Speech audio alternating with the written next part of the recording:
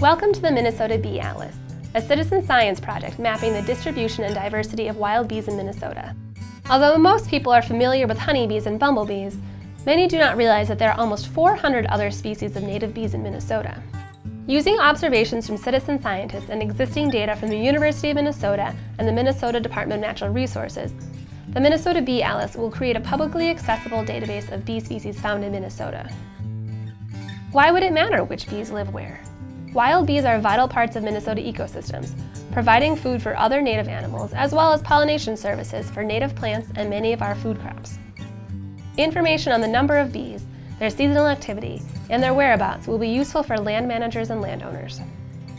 Minnesota is fortunate to have many people at the University of Minnesota and the Department of Natural Resources studying native pollinators, and the Bee Atlas will utilize this data to create a statewide searchable database.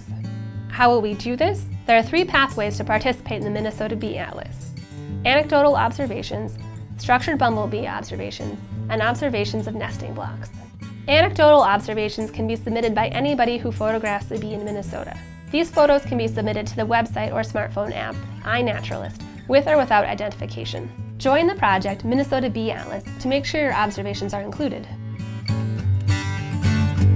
To participate in the bumblebee portion of the Bee Atlas, you must attend a one-day workshop where you will learn to identify the 18 species of bumblebees in Minnesota and proper survey techniques.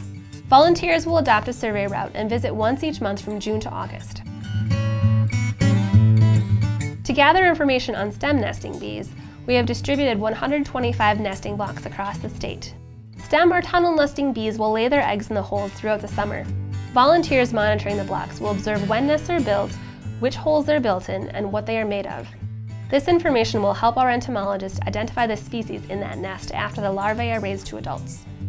For more information about the Minnesota Bee Atlas, visit z.umn.edu/beeatlas or look for us on Facebook.